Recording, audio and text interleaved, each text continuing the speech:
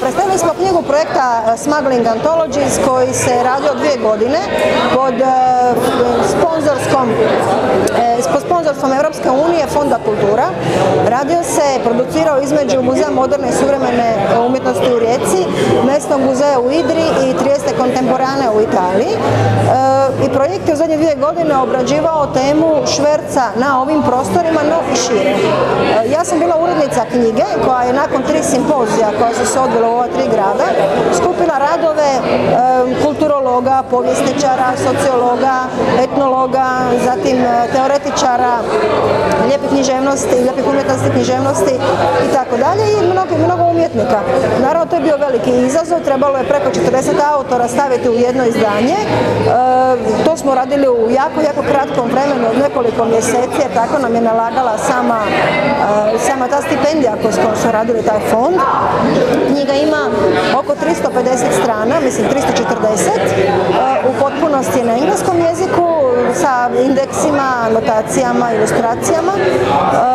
Mislim da je vrijedno izdanje i da je, osim što je, naravno, postoji u tiskanom izdanju, postoji u elektronskom i na internetu, može se downloadat. Mislim da će biti vrijedna istraživačima ne samo na ovih disciplina koje sam navela, nego isto tako i drugih disciplina, no na drugim teritorijima koji bi se bavili sličnom temom ili istom temom. To smo primijetili već kod ovih početnih downloadanja same knjige, da je interes povećan zbog velike količine ilegalaca u Europskoj uniji iz Francuske, no isto tako iz Meksika i Sjedinjenih Američkih Država, koji bi vjerojatno mogli se pozabaviti možda sa istom temom u nekom skorijem roku. Nama su se javili kolege sa baltičkog prostora da bi radili nešto slično, tako da bi se i nastavak samog projekta mogao očekivati za nekoliko godina. Ja se nadam da smo temu obradili, barem što se naših prostora tiče, temeljito i da će se čitatelji naći u barem nekoj od ovih tema, bilo socijalističkom švercu ili onome ranije, da će pronaći možda i koga poznatoga ili imati neku svoju vlastitu osobnu priču za podijeliti, naravno vezano uz sam projekt. Zašto smo baš temu postavili u taj trokut Hrvatska, Slovenija, Italija? Iz jednostavnog razloga što je to teritorij na kojem se to povijesno jednostavno događalo i zato što su to bile 3 zemlje koje su bile nekako uvijek susjede, ali su bile isto tako premrežene sa granicama i definitivno je to način da pristupimo temi. Pobjednički video je zapravo ispovijest Ariela Hermana Šajgea, koji je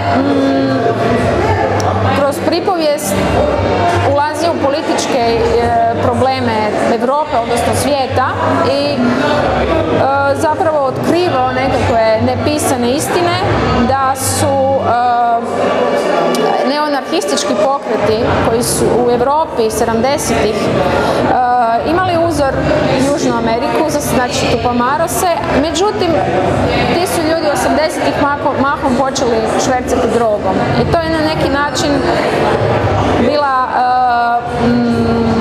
zatajna istina,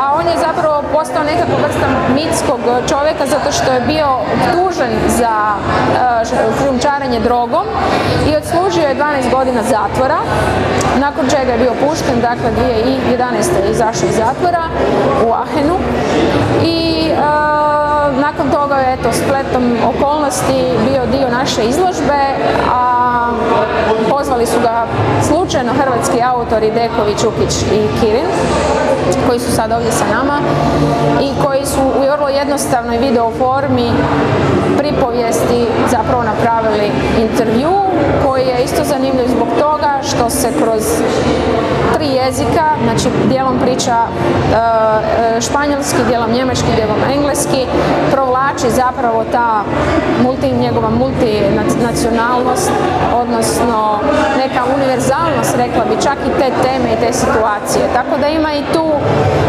metadokumentarističku ili fikcijsku razinu.